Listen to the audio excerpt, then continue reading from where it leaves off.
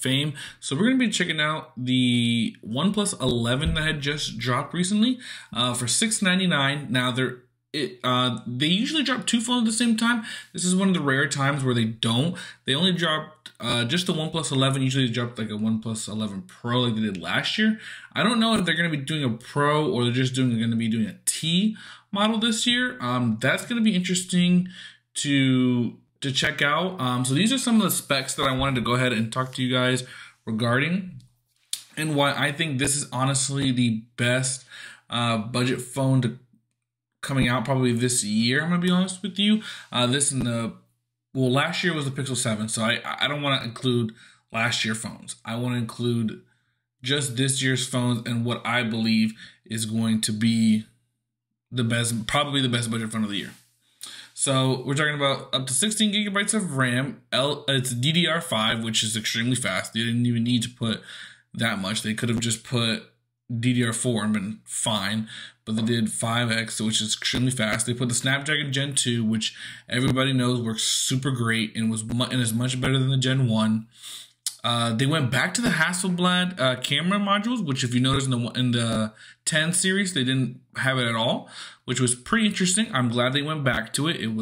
It's good to see. They do have the 120 hertz refresh rates on a 2K screen, Fluid AMOLED, so you see it's an OLED panel with Dolby Vision, and you also have Dolby Atmos. You have 5,000 milliamp hour batteries, over 80 watts supercharge. So you can see here some of the competitors and specs, but we're not going to get into these. We're just going to look at the OnePlus side. So it starts at $699, and that's with 8 gigabytes of RAM, 5,000 milliamp battery, 50 megapixel main camera, 48 megapixel ultra wide, and a 32 2x optical zoom with a 16 megapixel front camera, along with a 6.7 inch display. Like I mentioned earlier, 120 hertz refresh rate with Dolby Vision, HDR10 support. Stereo speakers with Dolby Atmos.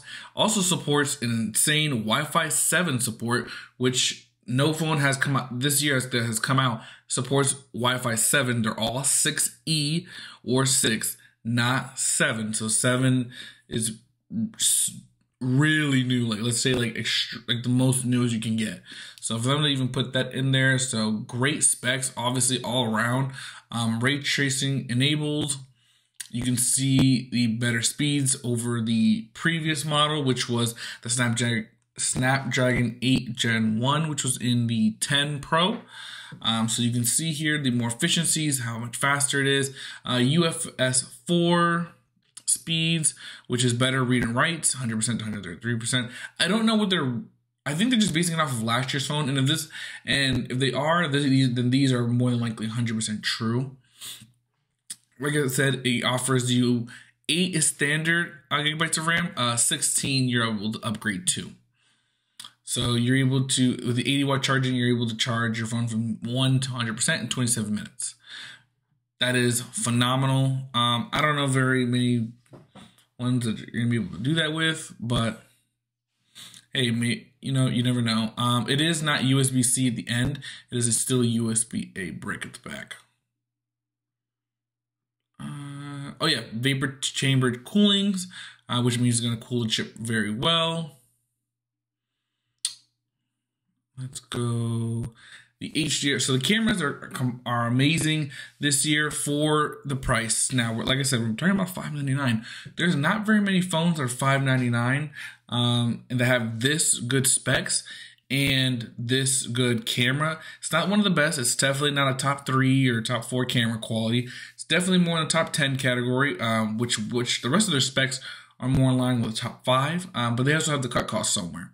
So you know that's going to be in the camera section more than likely, and probably the build quality than it is anything else. They did bring back the alert slider, which is awesome to see. OnePlus has been going through a transformation where the 9 and the 10 really weren't that good, and really saw them take a really big hit in sales. They honestly weren't doing well when they merged and have ColorOS like they do now. It just really wasn't good. When OnePlus was bought initially, the 9 and the 10 were absolute horrible phones, in my opinion. I think the last good one to me was really the 8. And then now they're bringing it back with the 11. I'm not going to say they're all the way back. There's still time. There's still some stuff that they still need to work out software-wise. But once that gets all the way through, I will announce that they are back. And you will 100% see me do another video on OnePlus. I've never done one. This is my first one because when I started my YouTube channel, I wasn't really talking about OnePlus. And then I liked them. And then I started hating them immediately once they got bought with the 9 and the 10. I just really wasn't really too interested in them. This Oxygen OS, as you guys can see here, they do have the new OnePlus 2 Pro Buds.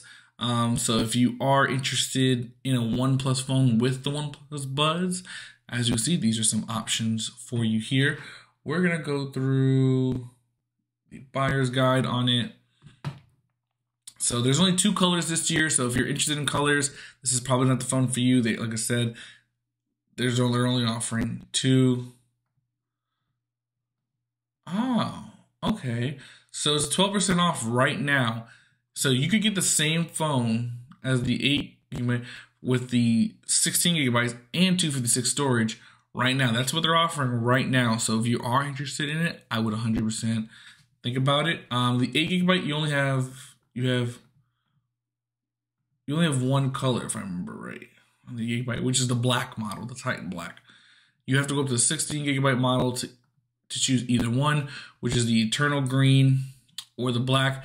I would choose Titan Black. I'm not a big fan of green.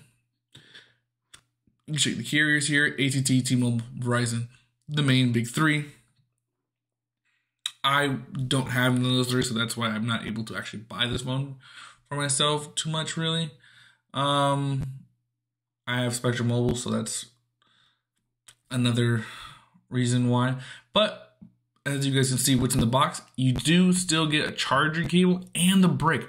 Not very many companies do that, I can tell you that much. It is absolutely gorgeous phone here, and you can see it in the front and the back. You can see that the little cutout camera hole is back to the left side, which I love.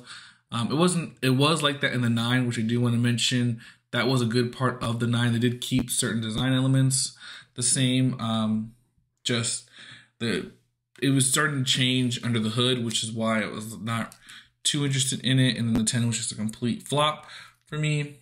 But for $699, 16 gigabytes, 256 gigabytes of storage, a top 10-ish camera, awesome display, awesome Snapdragon Gen 2, amazing charging speeds.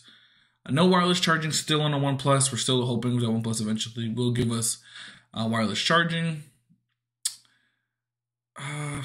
What else could I say? I mean, just phenomenal specs all around. 5,000 mAh battery.